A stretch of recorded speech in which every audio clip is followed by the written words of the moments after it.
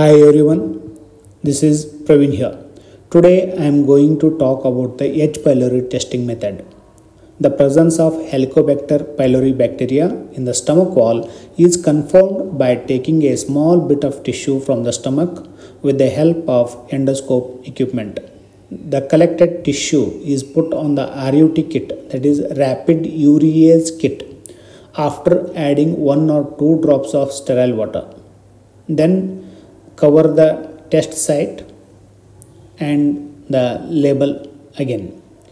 Then once it is covered, then dab gently on the test site.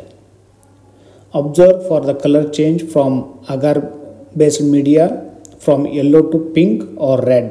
If it turns pink or red, it indicates the presence of H. pylori. The test will show a positive result within 10 to 180 minutes. So it has to be observed from 10 minutes to 180 minutes. That is up to 3 hours only. If it is after 3 hours, if it turns red, then it is said to be a false positive. For better result, the test strip could be kept in the moderate warmer temperature, not exceeding 38 degree. Positive results after 24 hours are most often a false positive, and people receiving the proton pump inhibitors like pantoprazole, rabeprazole, omeprazole, etc. may show a false negative and should be stopped 2 weeks before the test.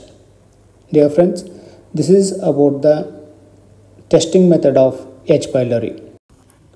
See, this is a very small amount of tissue which is collected by the endoscope biopsy forceps, and afterwards we are closing it and a gentle pressure is applied.